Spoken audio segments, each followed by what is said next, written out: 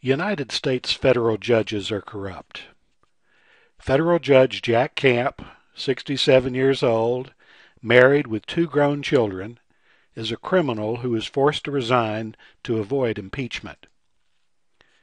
He was a federal judge in Atlanta for 22 years. But in November 2010, Judge Camp's judicial career ended when he was arrested. It seems that Judge Camp was caught buying drugs for his stripper girlfriend.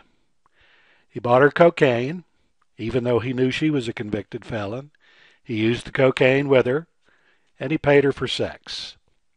He even gave his stripper girlfriend his government-issued laptop.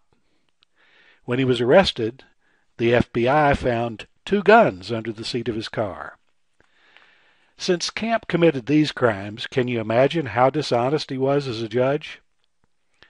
Jack T. Camp, federal judge 1988 to 2010, convicted felon 2011. Judges all across America are corrupt, commit crimes as judges, ignore the facts and the law, and violate the rights of hundreds of thousands. We have a government corruption crisis.